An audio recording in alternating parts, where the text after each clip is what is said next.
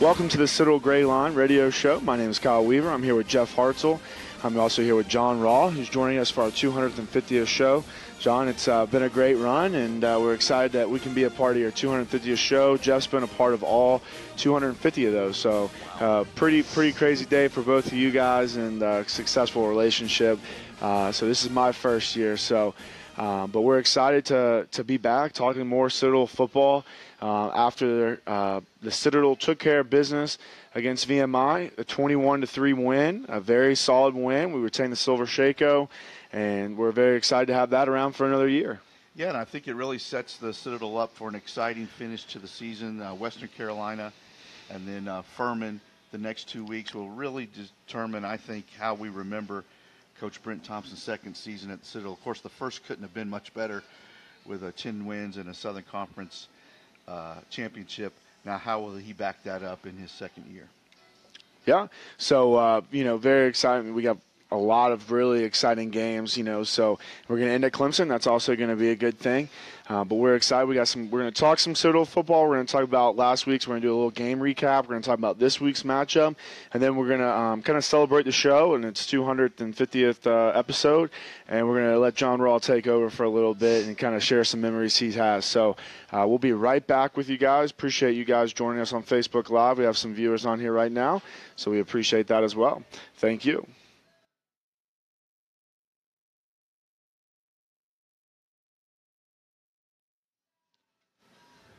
Welcome back to the Citadel GrayLine. My name is Kyle Weaver. I'm here with Jeff Hartsell. Jeff writes all the articles on Citadel football and Citadel sports for the Post and Courier, and you guys actually just opened a page for Citadel sports. Is that correct? That's right. For a long time, the College of Charleston, the Citadel, and Charleston Southern have been grouped together on the postandcourier.com website, but now the Citadel has its own page along with Clemson, Carolina. You'll find a Citadel page. If you go to postandcourier.com/sports/Citadel, bookmark that, and you'll see all the Citadel articles right there at postandcourier.com. So trying to step things up a little bit. Right. And, it's a competitive media environment out there, and you're trying to get as many new readers and retain as many of our loyal readers as we can. Right. So doing everything we can to cover all our teams in the Palmetto State. Well, that's awesome. Well, that's big news for Citadel fans. It makes it easy for them to stay up to date with Citadel sports. And let me just jump in here. Jeff, by far, is the number one beat writer for Citadel sports. There's nobody that does. It's not even close. No. At Jeff_from the PC, by the way, is the Twitter account. There you go. Thank you. Yeah. Well, let's talk about this game that just happened, homecoming. VMI, we won 21-3. Mm-hmm. Overall, it was a good showing for us. Defense played outstanding. Mm-hmm. Obviously, when you let 3 points up, you're very happy with that performance. Offense put 21 points up. We wish they would have put up more, but 21 points, for this season has been pretty good. Well, they've been averaging about 14 in conference games, so they got one extra touchdown. But the defense has been really good all year, with the exception of 5 or 6 minutes against Sanford, really, is what it comes down to. The defense has kept them in every game, and couldn't ask much more from those guys, especially given some of the losses they had, D. Delaney and others that should have been there that aren't, or could have been there that aren't. Offense is another story. I know they were frustrated even after beating VMI that they left a lot of points out on the field. A couple of touchdown passes could have been caught. One was a drop, one was a should have had, I think. Then missed 4 field goals. Just a nightmarish day for the Citadel's kicker. So I figured they should have scored about 34 points. Right. And that's been a problem all year, really. Red zone, stall-outs, Coach Thompson calls them, penalties, a drop snap, a drop pass, a missed field goal. Jacob Godick is only 4 of 12 now on the season. That's not good enough for a Division I kicker, and he knows that, and he's working to get better. So, but as you say, it's 2 wins in a row, and it sets them up at 5-3 now for some goals out there the next 2 weeks that they could hit. Right, definitely. And, one thing that you said that just stuck out to me as a player is, you talk about red zone. It's like we're stalling out in the red zone. Well, red zone defense is totally different than the rest of the field's defense. So these young guys have an idea of what they're going to get outside the red zone. Then they get into the red zone. They don't have as much space. They're going to get more crazy stuff. They're going to get even more loaded box because they don't need to defend the pass as much. That's right. And it's just going to get that much harder. And the teams are going to get more desperate. They're going to throw more blitzes at you. They're going to throw all these guys. So, I know we keep talking about this week in and week out, but this young offensive line is seeing so many new things in the red zone. It's every time there's something different. There's a new blitz. There's a new front. There's new movement. All these things, and the red zone just exaggerates those. So, that's one of the things that with the young offensive linemen, we'll just continue to get better and better at that. And I promise you, coach is putting emphasis on that. Along those lines, the encouraging thing was the fullbacks finally had a breakout game. Right. After watching Tyler Renew the last few years, Citadel fans have gotten accustomed to big games from that B-back. We finally got that against VMI. Brandon Rainey had 125 yards. And first 100-yard rusher. First 100-yard rusher in a conference game this year, which is hard to believe. And then he looked at his best late in the game, really reminded people of Tyler Renew battering through the line and breaking tackles. And then Lorenzo Ward popped a long touchdown run late in the game. Reminded of Tyler Renew and other Darian Robinson, other fullbacks in the Citadel's past. So that was good to see. There must be some room opening up the middle. And then we had a big run from an A-back, right. Grant Drayford, correct? He went for 70 yards on the Citadel's third play of the game, and then only got 2 more carries the rest of the game. So that was kind of odd, I thought. Right. But there's signs there. Brent Thompson talked about it Tuesday. The Citadel has not put together a complete game in a conference game this season. You have to go back probably to the Presbyterian game to find a complete effort by offense and defense. And so they're still looking for that. And so the encouraging thing is that's still out there for them. They can still get there, and they'll need it the next 2 weeks. Definitely. I mean, both of these teams, as we'll talk about in the next year, we're going to talk about Western, the matchup with Western Carolina coming up this week. But, both of these teams have had success. Wofford, probably the hottest team in the SoCon. And then you have, Western Carolina who, can put up points with anybody. And I was talking to the coaches at State Night on Monday. He said they have a whole new defense. So everything I know about Western is kind of out the door. I was feeling comfortable about Western because, from my playing days, I liked going against Western. They were just too big, which was great for us because we can just, speed around them. And so, these guys, we'll see how the new defense matches up. And then Furman's going to have a new defense with the CSU coaches. So we'll get into that a little later. But both games are going to be big games. And, like we talked about earlier, like it could really set off into successful second year for Coach Thompson, as well as, really keep that momentum that our program has built over the last few years and keep it going. I mean, no matter what, it's going to be the momentum will be there, but it's a lot different when you win the last few games and get that momentum going, as well as playoff hopes. It's a long shot, but it's still there. The Citadel's never made the playoffs 3 years in a row. So it is a long shot, but the good news is Western Carolina and Furman are above the Citadel in the pecking order. Right. So knock off those two, and you move yourself up and knock them down as well. So I think 3 teams from the league are going to make it this year. It's going to be Wofford and 2 others. Who are those 2 others going to be? The Citadel has a chance to put their name in that hat the next 2 weeks. Right. John, anything? Just excited, a good winning streak that the Dogs are on, and maybe the shadow of Tyler Renew looming over the field Saturday because he was in the house. Right. Maybe that inspired the Rainies and Wards of the world. Speaking of that, we had a great show out. Tons of people, past players, were there. I know you made it down for the game, so you were there, as well as I ran into guys like Aaron Miller, some running backs, Terrence Martin. Like I ran into probably 15 old teammates. So it's great plus to see that the old guys enjoy coming back and being around the program. Yeah, some had a little too much fun. Just kidding. Now, I like the visor. That was really neat. You had like the old school golf visor on. And the 1992 guys were there from as honorary captains. Before the game. So, look, they're We're proud to be from that program, and I think, winning has something to do with that. As we're very prideful of, what we kind of did in our time. But at the same time, even those teams that didn't have success, they're still there, they're still back, they're still enjoying it as well. So, I think about a guy like Aaron Miller. and all the tough games he played and how hard he and his teammates tried and never quite enjoyed the fruits of success like you and your teammates did, it really says a lot for those guys. And they kind of laid the foundation.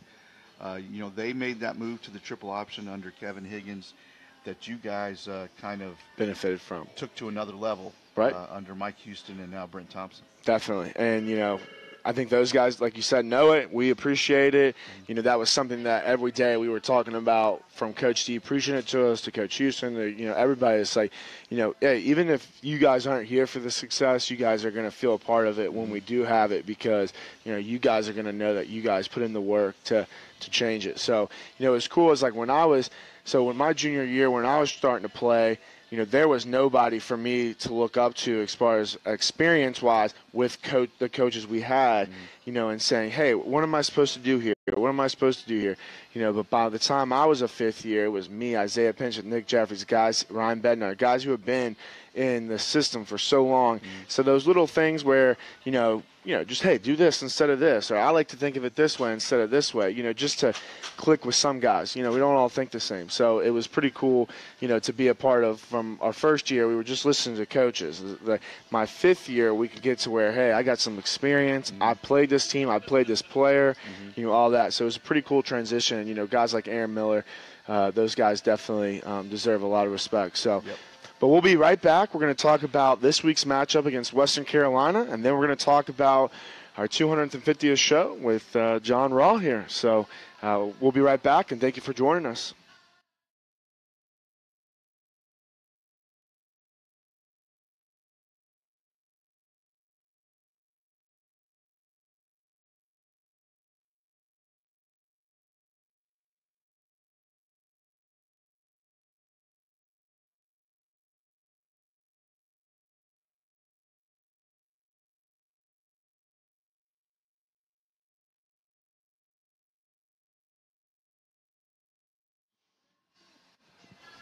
Welcome back to the Citadel GrayLine. My name is Kyle Weaver. I am a past Citadel football player. I played 5 seasons with the Dogs, from Coach Higgins' eras to Coach Houston and to Coach Thompson. So was part of the 2 SoCon teams. We're very, very blessed there. I'm here with Jeff Hartsell from the Post and Courier and John Rawl, who is our big man when it comes to this show. So, we're excited to have you on the show. Yeah, something like that. But you were number 57 on the field, but number 1 in our hearts. Oh. Right. Let me give a shout-out to my old football team. I played at Kubasaki High School on Okinawa, Japan when I was a senior, the Dragons. So shout-out to Kubasaki. Are you keeping up with them? No. I thought you were about to tell me they'd won the world championship or something. No, I don't know how they're doing now. Okay. Cam Scott's over there, ex-Citadel football player. Shout out to him. He's over in Japan serving our country, so very thankful for that. We kind of off subject here, but both SoCon teams came together and we sponsored a steak night at the Citadel this Monday. It was a great time. So I was one of the representatives because I live in Charleston, so I was able to make it. It was me and Greg Pappas who showed up, but we had multiple guys donate money for this and give back, and it was great. Cam Scott was one of those guys he's in Japan, made sure that he donated, made sure that he let me know what he wanted me to say. So, that's awesome. It's pretty cool to, again, we're excited to give back. So it's pretty cool that we can get guys who are young in their career and, trying to get established and do this and that, that they can find the means. So it's pretty cool. But, let's talk about this week's matchup against Western Carolina. Jeff, Western Carolina has a great offense. The defense is, not the best, but it's decent. So how do we match up this week against Western Carolina? Well, it's going to be a great matchup. Western Carolina played Furman last week in a rainstorm up in Cullowhee and lost 28-7, I think it was. And the bad news, the worst news for Western is their quarterback Tyree Adams got hurt during that game. Did not return. So the coach was quoted after the game as saying it's not an ACL or MCL. But just the fact that he felt compelled to say that makes me think it was pretty serious. Right. Not as serious as an ACL, but pretty serious. So it'll be interesting to see if he's able to play at all on Saturday, or if he's 100%. Right. And he's a big part of their offense, number 2 in the SoCon in total offense, behind only Devlin Hodges from Samford. He's ranked 4th in the league in rushing and 4th in passing. So he's a dual threat, true dual threat quarterback, and he kind of makes their system go. They also have a great running back in Detrez Newsome, who had missed a few games, came back against Furman and ran for more than 100 yards. So a lot depends on whether Tyree Adams is going to be able to play or not. Their backup is a redshirt freshman who played decently against Furman, but obviously is not Tyree Adams. Another thing about those injuries is, it doesn't take much to lose that little tiny edge that players like that have. Sometimes those players that are great dual threats, it's only because they have a extra inch on somebody in the speed category. They can get to the edge and turn that corner.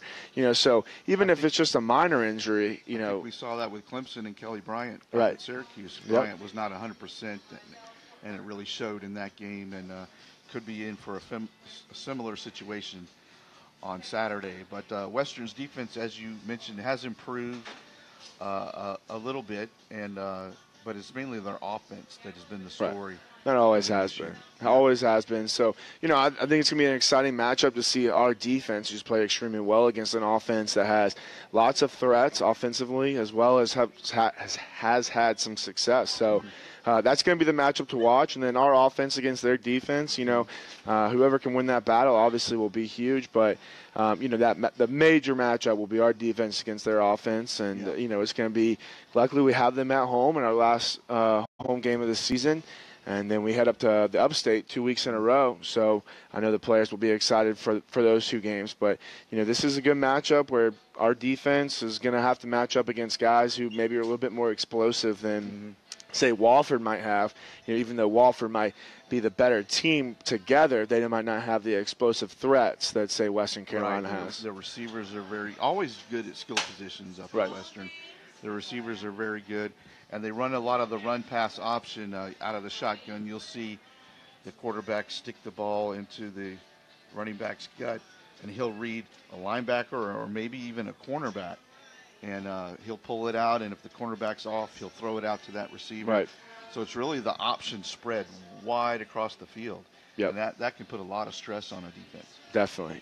I mean, it's going to be a fun game, that's for sure. And last year's game was real fun. Right. That was an amazing beatdown in the second half up there in Cullowhee. Yeah, I mean, and that's one of the coolest stadiums in the SoCon right there in Cullowhee. I love that. We stay at this hotel. It's like this little beat-down little place. The coaches have nice rooms over here, and then the players are all here. They don't have TVs. Like, they do have TVs, but they're like the old big box TVs and stuff. And it's just hilarious. It's not like. Is it in Silva? Where is the hotel? I couldn't tell you. I think it's in Waynesville. Okay. It's on a golf course or something. Yeah, it's on a golf course. So, we walk across. It's like funny. We have all these players. We all have little porches.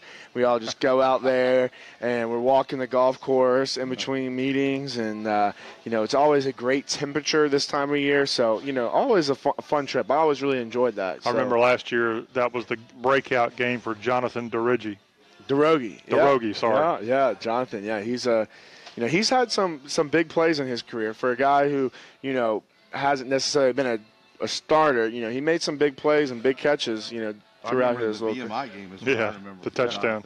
The touchdown he scored against VMI. The thing at Cullowhee that I always remember is there's a mountain as you look across the field from the press box, and the sun sets right behind that mountain, and it can get pretty right in your face. Yeah. So, but it's beautiful up there. And I love the mountains. So. Got some great scenery in the Southern Conference. I think we take for granted what we have at Johnson-Hagan Stadium. If you're sitting on the west side looking across at the Ravenel Bridge, and of course we would prefer a nice new stand to be over there on the east side, but just a wonderful environment. Yep. Even VMI's got a pretty cool setup.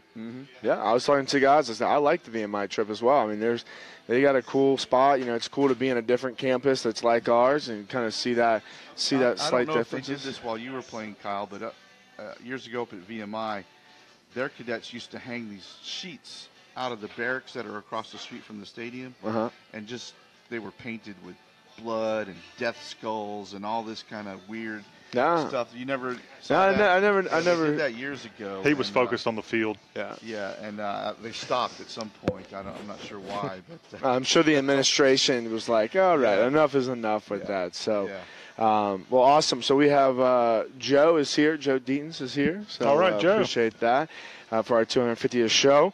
But we're excited. We're going to get back. We're going to let John take over a little bit. We're going to talk about the show a little, about the history of the show, the future of the show, and just, have some good times. So we'll be right back. Thank you.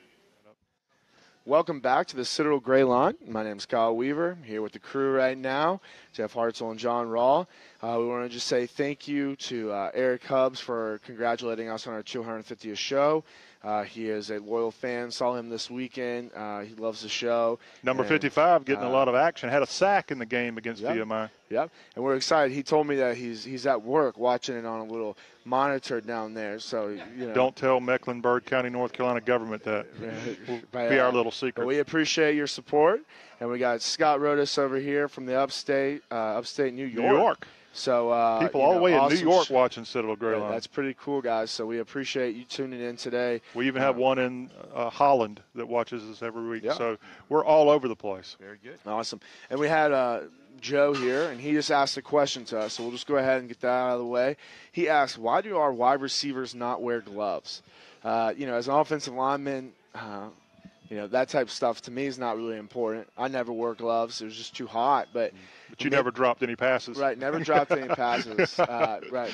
So, my thing would be I think most of them do. Maybe at times they take them off because their hands get hot or something like that, or maybe that they get dirty or I'm trying to remember in the past. I think they have in the past. I remember Alex Glover, wearing gloves. I know they definitely wear gloves because his name Glover. In the locker room, it's a big deal. Of like, we got a pair of gloves, Yeah, they're always. So I know they definitely, the equipment staff does a great job of making sure they get the gloves, but I think it's all personal preference. So, but that's a great question, and as offensive lineman, I don't have too much information on that. They'll have to think twice about wearing them from now on. Well, I found out from talking to Kyle and his parents that the biggest injuries that you received as an O lineman was like arms. Yeah. So 1 year, I mean, technically nothing happened to them, but I got stepped on. So my left hand swelled up. I think I had my diagnosis would be a hairline fracture. Okay. And then the next year I did the same thing to my other hand, just from being on the ground, having people step on your hands, as well as getting up and having your helmets bang in and get your hands stuck in between. Also, nothing you can do to protect your hands. I guess? There's offensive line gloves, and you talked about it. But then again, you're tied. It's not really worth it. At the end of the day, if you have two big guys coming in, what's a little foam pad gonna do?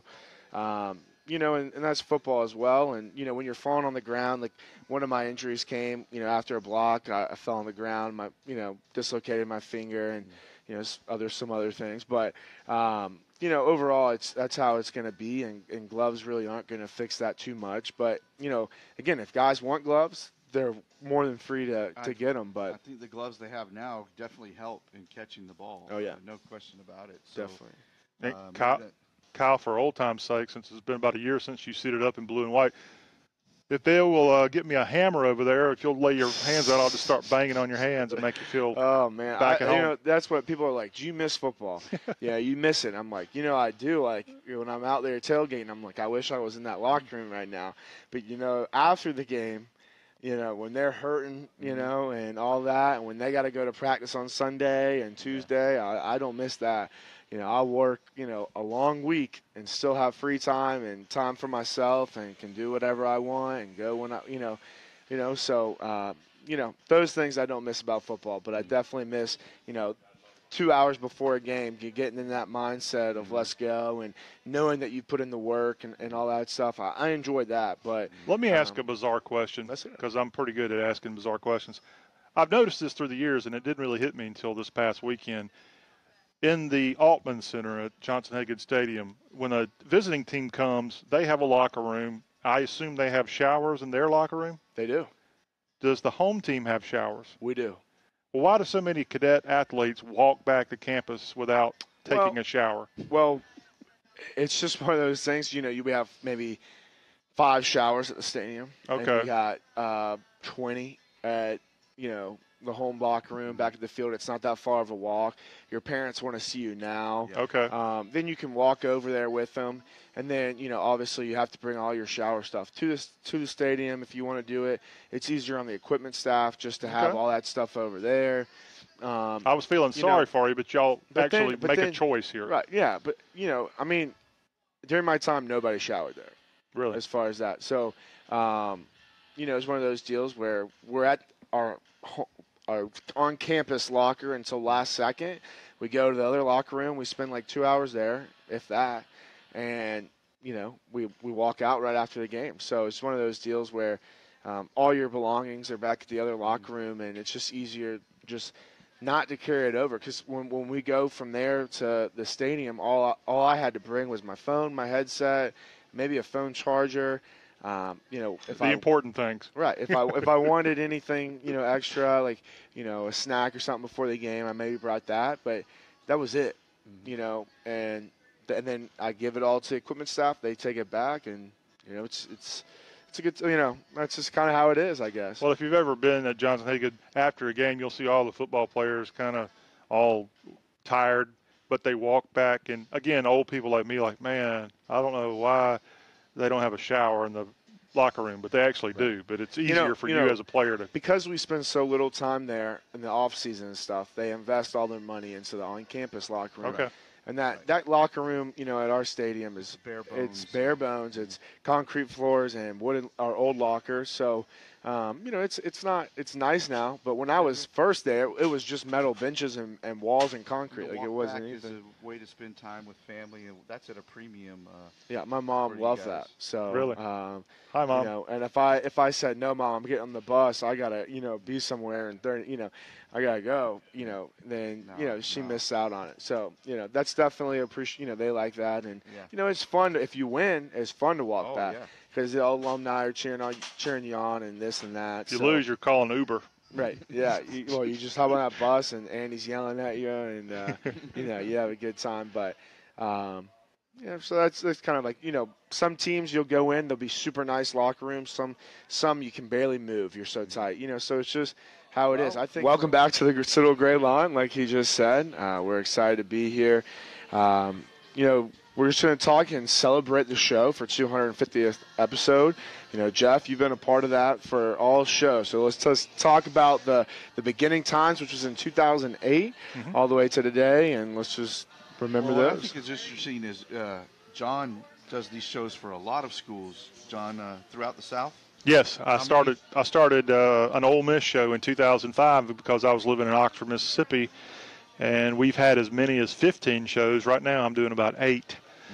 Some shows I haven't been doing for a while, but yeah, we do a weekly 1-hour show for schools like the Gamecocks. We do a Georgia Bulldog show, Georgia Tech, Ole Miss. We do a Texas Longhorn show and a Texas A&M Aggie show, and we've done other shows throughout the years, including Clemson. And we're giving fans what they want, an hour of specific talk about the school. Usually we're teamed up with the Rivals.com or Scout.com analysts. We don't have that at the Citadel, so you're our website guru that also is a newspaper guru. But people love college football. They love sports, and we give them that a weekly dose of information about the team. It's amazing the appetite that fans have for their favorite team. I mean, the websites that have sprung up, like Clemson Insider and Tiger Illustrated, and for the big schools, and people pay money to read and hear about their team constantly. It's amazing the appetite, aside from traditional media, which I sort of represent. So, but the Citadel GrayLine was sort of a labor of love for you. It was. I mean, like I said, I'd started an Ole Miss show in 2005, and that became very successful. We had that on about 10 radio stations our first year and made a few pesos on it. And so we expanded the next year to Georgia Tech, and then we added South Carolina and Clemson. And I'm like, I love the Citadel. Maybe a show like this would do okay for the Citadel. And after we had you on board, and Jim Waddill was very key to the growth of the show, and he'll be coming on the show in just a minute via telephone. We can only limit him to the show for a little bit because he will talk all day long. That's another reason we started the show. It gave Jim a chance to talk about the 1940s Citadel teams. Just kidding, Jim. But, the Citadel show I'm very proud of. We have 250 episodes. Jeff has been a big part. If you're not here or watching us, we have a beautiful cake that we're going to dive into that celebrates our 250th episode. We've had some rough years there, Jeff, not necessarily production-wise, but what we had to talk about, the subject matter. Right. The Citadel is obviously a very challenging place in any sport for a coach to try to win, just given the nature of the school and the recruiting challenges that presents. You have to find the right kind of kid in any sport to come to the Citadel and go through the things you have to go through there in order to play your sport. But over the years, there's been guys that have been able to get it done. Kevin Higgins had his good years, and now Mike Houston and Brent Thompson have given the Citadel some of their best football seasons ever. So it's been fun to see that happen, and it's been fun to see sort of the technology of the show progress over the years as well. Now you're on Facebook Live and getting to people that way, and also on your website.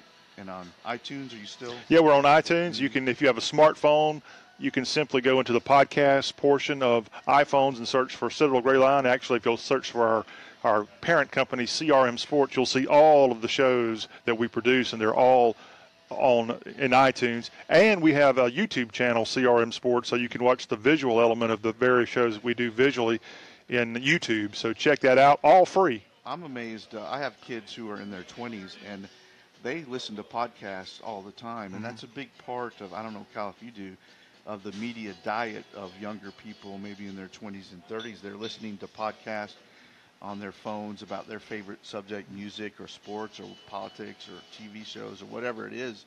There's a podcast out there for almost every interest, and I think it's a good way to reach some younger people. It's good. Through podcasts. But we also want to keep in mind that the CRM sports shows like Citadel GrayLine, we also produce these for radio stations, and they have been a key part of our growth through the years. Our longtime affiliate, 92.9 AM 660 up in Greenville, Spartanburg, want to thank them for not only carrying the show, but they've been a longtime home for Citadel Bulldog football in the upstate of South Carolina. And here in Charleston, WOHM 96.3, a longtime partner of Citadel GrayLine and the other stations that we've had through the years. So it's really a collaboration of a lot of aspects of the show, and we've enjoyed it. In fact, it's been such a great thing that you're an award-winning journalist, right? That is correct. You have had many awards? I have, yes. And you're an award-winning football player? Some would say. Okay. Well, let's add to your collection. Joe's here, and he's got us something on behalf of Citadel GrayLine we're going to bestow on these gentlemen. Jeff Hartsell. Look at that. A small token of our appreciation, and to Mr. Weaver, thank you for helping us grow on Citadel GrayLine. The plaque says, presented to Kyle Weaver to commemorate 250 episodes of dedication and bulldog tenacity. Mama, I made it. Yeah, he made it, so congratulations. Spelled correctly and everything. And I want to thank Joel Thompson, our offensive coordinator, for helping me get these made. So very nice, thank you. So I wish the armored truck was supposed to be here with all the cash to give you as well, but they're a little late. Got a FedEx truck out there, or Cisco, or somebody. Yep. But anyway, great job, and we can't thank all of our audience as well for helping us through these years. Really been so much fun to have people come up to me and say, I love your show. In fact, that's how I met Kyle. His mother called up with me after the Gardner-Webb game and said how much she enjoyed listening to the show, and we developed a friendship, and other folks who make a point to listen or watch the show. And I was glad to give the reins to Kyle this year so we could do this thing on location in Mount Pleasant. He's done a great job. As a recent player, he has a lot of insight into what's happening right now with this team and a lot of the guys he knows that are on this team. And he can talk about showers, hotels, and offensive line play, anything you want. That's right. He can tell you the inside Well, scoop. I know I've enjoyed it, and Jeff makes it easy. He has all the knowledge, so you just got to throw something up for Jeff, and he just hits it out of the park. So good World Series terminology there. So, I've enjoyed it, and I'm glad to be here. So. Good. Well, we're not done. This is not our last show. This is only the 250th show. We got at least 250 left. So there you go. There you go. Speaking of that, let's go to a break and come back with Jim Waddill, who was one of our original co-hosts, and we're going to join him from his broadcast center in Ballantyne, South Carolina. Sounds great. We'll be right back.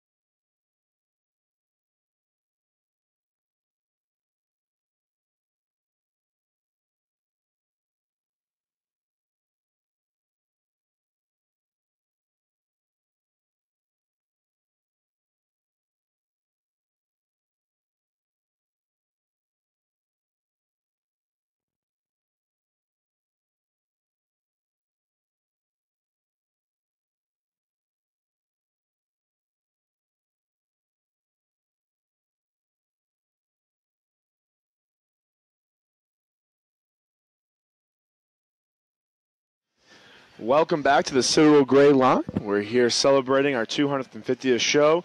We have some pretty special guests today. So I'm going to let John take over and kind of introduce everybody and lead this segment. Kyle, again, great job by you this year. I'm very proud of you and the Citadel School of Journalism for getting you ready for your career here in broadcasting. John Rawl with Jeff Hartsell, who in March of 2008 joined me, and this guy that's on the phone, Jim Waddill, on the very first episode of Citadel GrayLine. And so let's go to the outskirts of Ballantyne, South Carolina, and catch up with Jim Waddill, Citadel class of 1960. Hello, Jim. Hello. Hey, how you fellas doing? John, Jeff, and Kyle, it's good to be on the show with you. Well, good to see you. Help celebrate the 250th edition. Well, thank you. We're sorry you were not here in person, but I did catch up with you en route to the show and bestowed upon you the plaque that I just gave Jeff and Kyle for their efforts on Citadel GrayLine. Wow, that's great. Well, I'm sure they're as proud of theirs as I am of mine.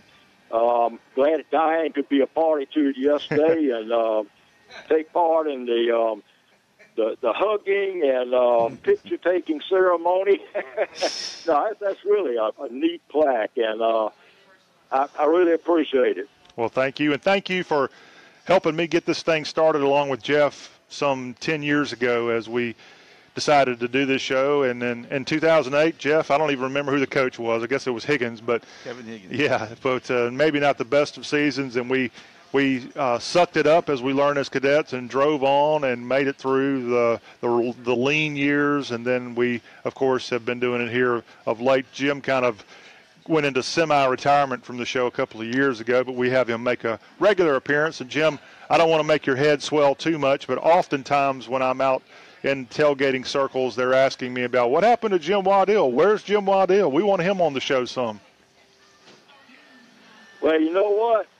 I think I can blame it on our mountain house in Maggie Valley, North Carolina, because we had the final walkthrough on that in late December of 2011, and it was probably 4 or 5 weeks prior to then that I told you I was going to be retiring as of the Christmas break. Yes. So I'm gonna blame it on the house, and Diane wants to spend more and more time up there. Maybe even change our legal domicile someday. Thinking about adding on to it, so I may that offer you tentatively made to me yesterday. If it's still good, I may take you up on that and come back as about a third or fourth or fifth co-host to make a little extra money to pay for it. You could be in the reserve army. Jim is the son of a Citadel alumnus. Jim has been going to Citadel football games probably in the 30s. You probably went as a baby, but I know you definitely went to Citadel games starting in the 40s in places like Orangeburg, South Carolina, when we used to play the Gamecocks there. Did you know that, Kyle? I had no clue. Yeah, and Jim saw a few of those games. He saw the dedication at Johnson-Hagood Stadium in 1947 against Clemson. Is that right? 1948. 48, sorry. You were there for that game? That was the official dedication of the new concrete and steel Johnson-Hagood Stadium. It turned out in early December of 1948 when I was 10 years old. Last game of the season, but because the opponent were the undefeated, highly ranked Clemson Tigers, they waited to have the official dedication last game of the season when Clemson came to town. Yes. That was very special. That was the only game I can ever remember sitting into the sun. We sat on the east stands, and I think it's the only time I can ever remember squinting into the sun on an afternoon game in Johnson-Hagood Stadium. Wow. Of course, Jim was at the 1960 Tangerine Bowl. You've heard about a Citadel winning a bowl game. I have. Yeah. And he was there for that game after he had just graduated from Citadel. And all the years of coming to Johnson-Hagood Stadium for games, and road games too. I believe, Jim, it was October 20th of 1990. You were at a special game in Columbia. Absolutely. I believe the scoreboard told the story all Citadel grads know best. I believe it was 38-35 over the Cox. By this team right here under Charlie Taft. Yes. So that was a great game. That's the closest I've ever come to passing out. I got so excited when I think Kyle Weaver Jack almost passed Douglas out. went over Maybe the the wedding. Gamecocks, too, so y'all have something in common. Yeah. Jim, if you will, tell us your favorite Citadel GrayLine memory through the roughly 7 or 8 years you have been involved with the show. If you asked me what my favorite edition was, I'd probably say all of them because I thoroughly enjoyed not only the times that I participated in over 100 episodes, but that's back in the day when we went from late August through mid-May. But if you pin me down, I'd probably say the one in particular which stands out, which is near and dear to my heart, featured my classmate, class of 1960, of course, and Bravo company mate, Dave Boyd of Newland, Georgia now, and our surprise call-in guest, the one and only Jeff Foxworthy, for whom Dave worked as an illustrator for Jeff's Redneck series and more, I'm sure. And that I did since we casually mentioned that recently, John. I clicked on your archives. Mm-hmm. That's impressive, isn't it? I clicked on your archives, did a little research, and for any of our viewers or listeners who are interested in pulling up that edition, it was February 9th of 2011. Okay. And people can go to the website citadel.libsyn.com. That's LIBSYN.com. And all 250 episodes are right there at the click of a button, and you can search for all of them. Jeff, I know that's going to be what you're going to do when we get off the air. You're going to go back and listen to all 250. Of use, as a matter of fact, go back and listen to interviews with Charlie Taft. And it has a search. It has a search engine there where you can search for names and classes and that's awesome. all kind of stuff. So it's been a very useful thing, and that links into iTunes as well. So you can also find it in iTunes searching that way too. But Citadel, that's CITADEL. .libsyn, LIBSYN.com. Jim, thank you so much. I'm looking forward to you being here in person when we have our 500th episode. Yes, sir. Come 6 months from now, I'll turn 80, but my sexy baritone voice is hanging in there tough, and I plan to be around if the good Lord's willing. Well, Kyle, being the knob on the crew this year, he doesn't realize the power this show has. Several years ago, Jim was in Columbia, which is the area that he lives in, and he walked into a business, and a lady asked him, "Excuse me, sir." And by the way, Jim's a retired, worked at a bank forever. He's from that line of career. A lady said, "Excuse me, sir, do you perhaps work on the radio?" And he really didn't know what she was talking about at first. And then he got to thinking, he said, "Well, actually, I'm co-host of a Citadel show." She said, "That's it." This lady in Columbia listened to our show, and she heard his voice. So, Kyle, I'm telling you, big things are ahead. Hey, that's what I'm hoping for. Yeah, that's what I'm hoping for. Yeah. So. One of my favorite parts of the show is just listening to Jim talk. Oh, yeah. That great Southern accent. Yes. He's a native of Holly Hill, so Four Hole Swamp is the place to go to learn how to have a great voice. That's right. That's right. By the way, Kyle, congratulations on being such a fabulous Citadel GrayLine knob host. Well, thank you. You realize you're a Citadel GrayLine knob host. That's right. I mean, you really going up in the world rapidly. But anyhow, you're doing a great job. And then, of course, there's Jeff Mainstay Hartsell. Yes. Citadel beat writer and Top ranked, I hear. Number one, the best in the world. Yeah, that's right. I don't know what would have become of the show had it not been for our mainstay, Jeff Hartsell. Yeah, we can't thank Jeff enough because there's nobody that covers a Citadel like Jeff, and Jeff has always been like a Citadel cadet right there, shined and prepped and ready, and whether it was a good day or bad day, he was there, and we appreciate that. Well, thank you very much. I've enjoyed it. Okay. Well, Jim, thank you, Can sir. I say one more quick thing to Kyle? Yes. Kyle, you're a fabulous knob host, and although John keeps reminding me that my class, the class of 1960, was the last class to have it easy at the Citadel, because you do such a fabulous job, I'm not even going to tell you as a knob host rack your chin in, shoulders back and down, suck your preponderous gut up, and keep your beady eyes straight in front knob. You understand me? Pop off. All right, Jim, lay off the coffee. Got it. He's still got it. All right, got it. Jim, thank you, sir. Thank you. All right, we appreciate it. Jim Waddill, Citadel class of 1960, joining us from the Columbia suburb of Ballantyne. Kyle, I'll let you take it away. Well, guys, great show today. Appreciate you guys being here with me today. Great show. Good to talk to guys who've been a part of the show since the beginning. And hopefully this show will continue to go on more and more. And hopefully we'll get to 500 here soon. And thank you for the support. And we'll see you guys next week. Thank y'all very much. Go Bulldogs. Go Bulldogs.